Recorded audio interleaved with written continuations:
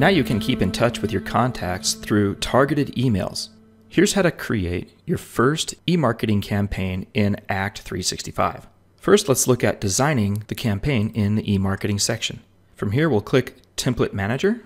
This shows a list of available e-marketing campaign templates. You can customize one of your stock templates by adding your logo and contact details to make it your own. I'm going to choose the Product Display template, and I'll click the Add to My Templates button. This will allow me to copy that stock template to my own templates. First, we need to select a category, or we can create a new category by typing it in the list. I'm going to create a new category called Product Promotions. And then we need to give this new template a name. Maybe we'll call it Furniture Sale. And then click the Copy button. Now we can edit the design of this template to make it perfect. Let's start with the text. On the right side of your screen is this pencil icon. When you click that button, you enter Text Edit Mode. Now you can select any text and make edits to what the text says. While selecting the text, you have the options to change the formatting, alignments, sizes, colors, and fonts. You can even add web links or email links to any of this text.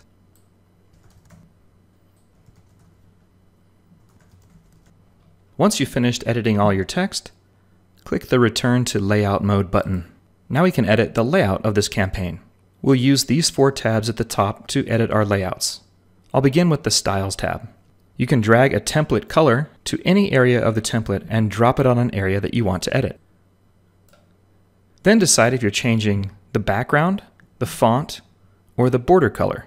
And once you've decided that, you've got to choose whether you're going to change the current block, the current row, or the entire template. So if I drag that green color and apply it to the background color of the entire template, notice the change that's made. If at any time you don't like what you've done, you can always click this Undo button to revert back to where it was before. Now I'm going to add that same green color to the current row instead. You can also add a border style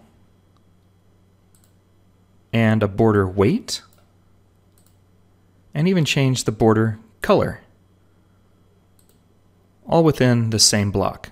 Experiment with these styles, including the padding, the fonts, and the font sizes to get the look that you want.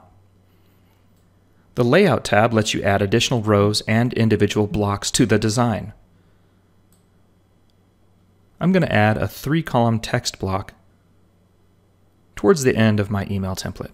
It's that easy. Back at the top, maybe I want to change this image logo.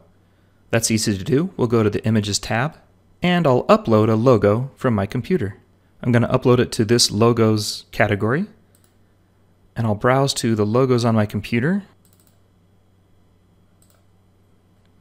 and then click the Close button.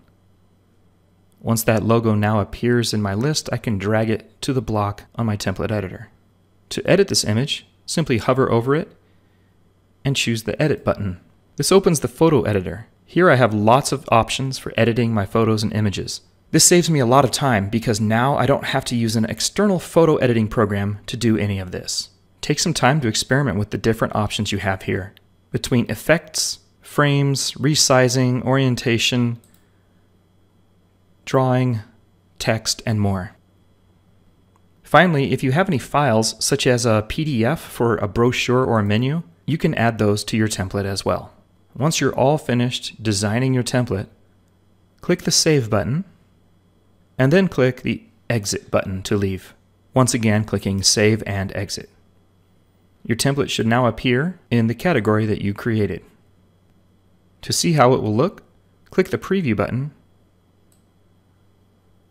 to get a sense for how it will appear in a desktop computer or mobile phone view. You can send a test email to yourself just to make sure that it looks good before you send it out to your contacts. And so the next step will be to send this campaign. If you have any questions, go to the Help area and click on Success Center.